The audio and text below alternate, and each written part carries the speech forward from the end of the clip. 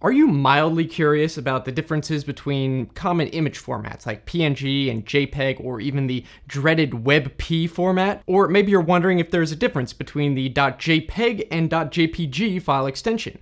And maybe you're wondering about animated PNGs. Did you even know that, or did you only think GIFs could be animated? Well, buckle up, because the differences are more interesting than you may think, but you can relax. I'm gonna go over the major points first and then gradually build up to some of the more complicated stuff. We can start off with the big two formats, PNG and JPEG, which I'm gonna focus on because they are by far the most common, but I can also touch on other formats like TIFF and also WebP, which you may not be familiar with, but probably come across every day on the web. We can start off with the differences between PNG and JPEG, and there are three major main differences in my opinion, and I would say that PNG is superior to JPEG in almost every way except for one, and some of you may be able to guess what that is already. The first major difference has to do with transparency. So JPEG does not support transparent pixels, whereas PNG does. So you may know that pixels a lot of times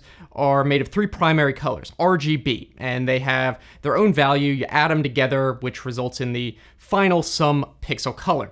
And actually, there can also be what's called an alpha channel, which has the transparency or opacity of the pixel, and PNG does support this fourth channel, it's called. And the other three colors, RGB, are also channels. So for example, if the alpha channel for a particular pixel has a value of 0, that means that pixel will be invisible. And then if the alpha channel is 100, it's fully opaque, and you can also have partially transparent as well. But again, on the contrary, JPEG does not support this, so every pixel has to be opaque. All right, now the next major difference between PNG and JPEG is the type of compression supported.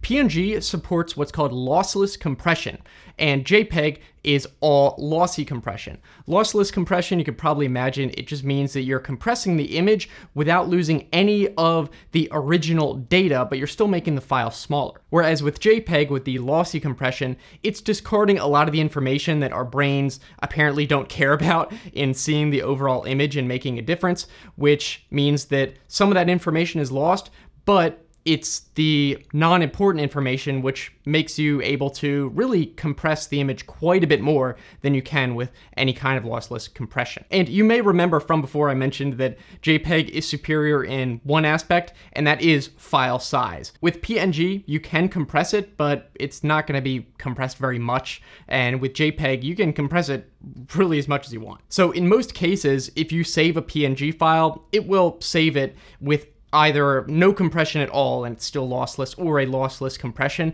There is a way to save it with lossy compression as a PNG, but from my understanding, it's really not standard. So you retain all the information, but at the cost of larger file size. And actually, in a lot of cases, depending on the level of JPEG compression, which I'll talk about in a minute, you really can't even tell the difference between a PNG and a high quality compressed JPEG. It's not going to be as small as a more compressed JPEG, but it's probably going to be smaller than the PNG because JPEG compression is actually very good. Now, the third major difference between PNG and JPEG is what's called the bit depth. You heard me mention before the channels of colors, RGB for example, and you can have more levels of information in each channel for a particular pixel depending on the bit depth, which effectively just ends up determining the number of shades of the color for each channel. And if you have an 8-bit image, for example, which usually means 8 bits per channel,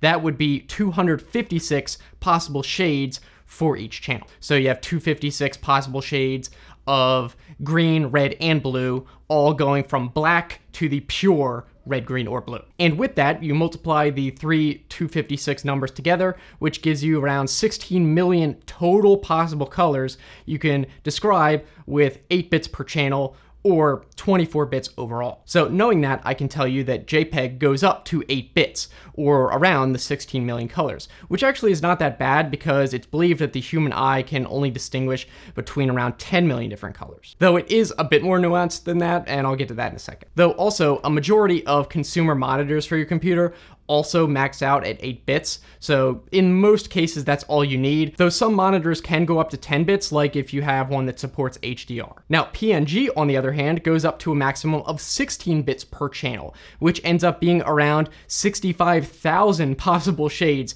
per color channel. And that ends up being around 231 trillion possible colors it can display. Now you might be wondering why, if the human eye can only distinguish 10 million colors, why bother going above 8-bit? And the answer is, well, the 10 million color number is not as straightforward as that.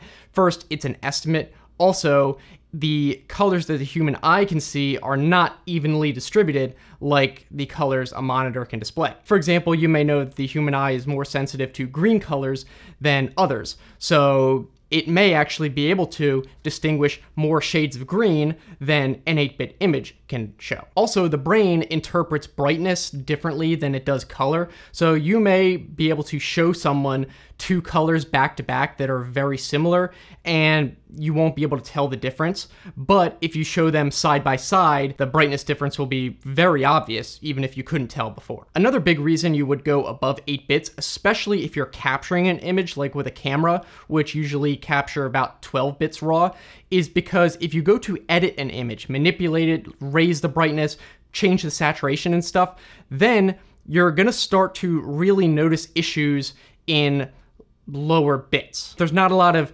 reserve information you can think of it like. So if you're just purely capturing an image that you're not going to edit at all, you probably won't be able to notice between a 12-bit image and an 8-bit image. But if you start brightening things up and there's not a lot of shades at the lower end and you try to brighten them up, it's going to start to look blotchy. Whereas if you have a whole bunch of shades, then if you brighten them, it's still gonna look more like a gradient. And this is actually called banding, and you may actually notice it in pictures that are heavily compressed because it may have gotten rid of a lot of those shades or combined them, so the difference between them appears bigger than originally. So those are the major differences, but now I can get into some more advanced stuff, and first we can talk about more details about JPEG. And the first thing I can mention is that the difference between .jpg and .jpeg is there's no difference. You can use either. Basically, .jpg was just created because some really old file systems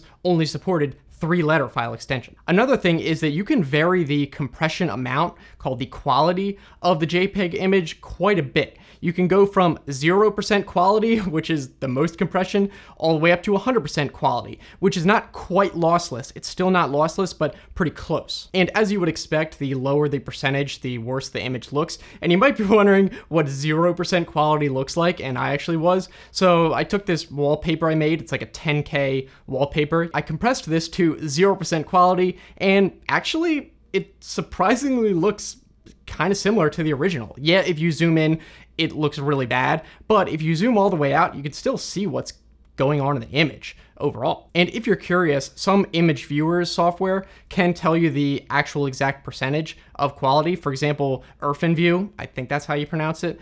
If you click the little info icon, it'll show you stuff like the JPEG image quality percentage, and also if it uses something called chroma subsampling, which is a type of compression that removes certain amounts of color information but keeps the brightness information, because again, the human eye is more sensitive to brightness than color in some situations. So anyway, that is an additional optional thing for compression. In addition to the quality, you can also choose to do chroma subsampling, though a lot of programs, they decide this for you. For example, I noticed if you save a image from Microsoft Paint, it seems to be in the 90s of percentage, and it does enable chroma subsampling. There are also alternative file extensions for JPEG, for example, TIFF, which you may have never seen before, though some websites like Twitter actually occasionally, for some reason, will save a JPEG file as a JFIF file that is the same thing under the hood effectively. Technically, JFIF is like a more basic, bare bones version of JPEG, but usually they're the same. So now I can talk more about PNG and its compression. So PNG, even though it's lossless, it does have optional compression levels from 0 to 9. So a compression level of 0 would be no compression, and it would be the fastest to save, but the largest file. On the other hand, a compression level of 9 would take a while to save because it has to calculate the compression, but it would be slightly smaller. And in all cases, it's lossless. That's why it takes longer to save the higher compression, because it has to do a lot more calculations instead of just discarding data like JPEG does. Though even at the max compression, the file size isn't all that smaller than even the lowest compression, maybe like 10 to 15%. I also need to talk about though how PNG has a few different options for how it can save colors. So it can do even grayscale or what's called indexed color and also true color. The true color mode is not really anything special. It's like the normal way you would expect an image file to be saved, where each pixel has an RGB value and it's going to have a different number of shades depending on whether it's 8 bits up to 16 bits. We already talked about that. But with the indexed color mode, it actually uses a palette system. So it looks at basically the 256 most common colors, or kind of like an average for a lot of them, and only uses those in the resulting image. And instead of each pixel being an RGB value, it's just an index that refers to which of those 256 colors to put there. So obviously that is going to result in a much smaller but also much lower quality image. So this is actually a thing that I didn't realize in Photoshop. It has an option for smaller file, 8-bit PNG, but this is not actually referring to 8 bits per channel, but rather an 8-bit overall image, which just means 256 colors. And this is definitely something you want to know, because if you save a PNG file with this indexed or palette color mode, it's going to only have 256 colors compared to like the 16 million possible ones. And if you assume that PNG is always lossless, then that's going to be a big surprise. So usually, yes, PNG is lossless unless you use that special indexed mode, in which case it's going to be very much lossy. Also, with PNGs, I did mention animated PNGs, which are just part of the PNG spec, though they're kind of rarely used, and they're pretty simple under the hood. They're basically just a stack of PNG images that are listed as frames, and for each frame it lists how long to display each frame, and that's it. It just like shows them in order. So really nothing special. I don't believe it has any kind of inter-frame compression like you have with something like an MPEG video codec. And also, an animated PNG can have either a PNG extension like normal or an APNG extension. Now next, there's the WebP image format, which stands for Web Picture. This was actually created by Google as a way to kind of create a new generation of image formats to overall lower the bandwidth used by the internet,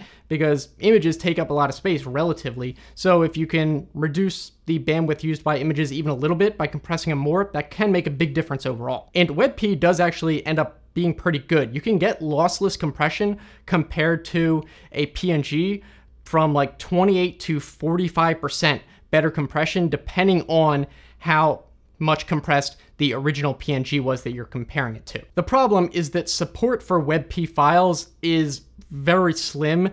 Yes, pretty much every web browser supports it, but like Windows doesn't support it, most operating systems don't. So it really sucks if you go to save an image and then you realize it downloaded in this stupid WebP format.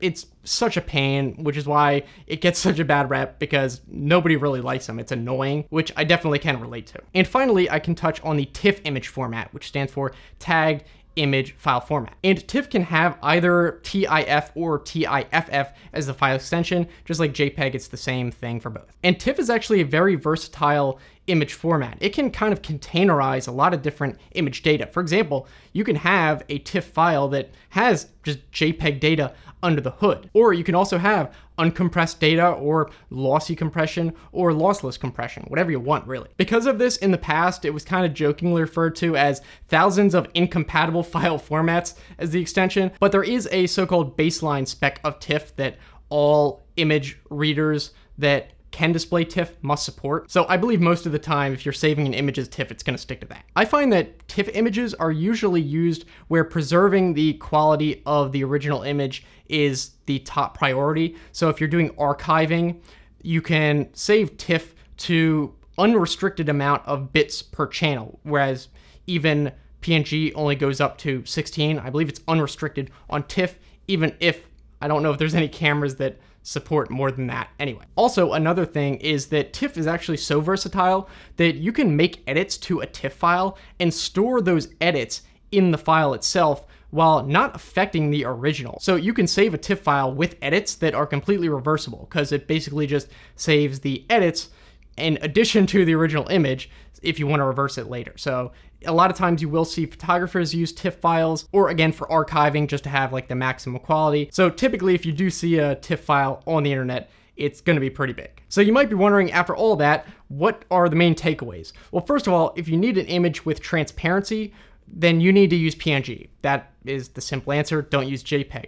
If an image has no transparency, then you would probably either go with both. Assuming that the JPEG compression is like a higher quality, then you probably won't be able to notice a difference unless you like maybe really zoom in or start editing stuff. And in general, you're going to be able to get a way smaller file with JPEG than you will with PNG. But if you do want to be sure that you're maintaining the full quality of the image, then PNG is the way to go. Though of course, just make sure it's not saving as that paletted indexed color option. I don't think many programs do, and it would be very obvious if you zoomed in. It would be pretty obvious that there's not many colors in there, but still probably worth knowing just in case for some weird reason you see a rare program that does do that, then at least you'll know why. So anyway, if you enjoyed this video, found it helpful, be sure to give it a giant thumbs up for the YouTube algorithm. And if I missed anything, I'm sure you guys will let me know down in the comments if you think I should have mentioned something else important. If you want to keep watching, the next video I'd recommend is where I was talking about some advanced Windows features that you should at least know about. So I'll put that link right there. And if you want to subscribe, I try to make videos about twice a week, usually Wednesday and Saturday.